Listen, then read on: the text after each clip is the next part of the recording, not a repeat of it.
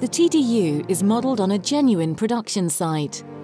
Built over 1,800 square metres and 2 floors, it houses the industrial and semi-industrial equipment that puts trainees into real-work scenarios. This technical development unit makes it possible to carry out the entire manufacturing process for multiple galenic forms. The building is organised around 4 pilot laboratories, the first one for injectables and biotechnologies, a second for dispersion and cosmetics, with an area specifically devoted to coloured products, such as lipsticks and foundations.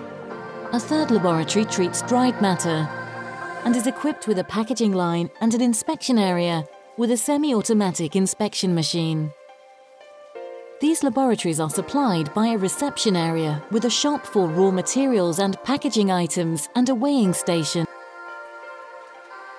The capacities of the TDU allow the pharmaceutical and cosmetic industries to benefit from this equipment to meet their continuous training needs.